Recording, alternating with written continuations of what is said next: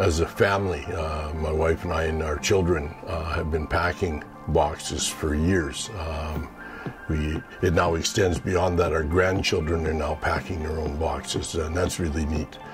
We have a special place in our hearts for children. We were in children's ministry for 10 years doing Bible camps, and thought that the Lord just told us is a natural progression for us. When we feel the Lord calling us to do something, okay, and this is what we felt with Operation Christmas Child, and that He wanted us to become involved to spread the good news about His Son all we could, and to get people involved. There are so many kids out there that could use this, and it carries on for me especially.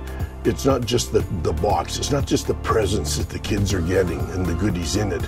It's the opportunity they then get for the greatest gift, okay, and getting to know the Lord. Although there's many blessings that children can receive, the person themselves will feel blessed because of the opportunity, the work that they can do for the Lord. It's so fulfilling knowing that you're changing lives, and not just the kids, their parents, their siblings, everybody in their family and community for eternity.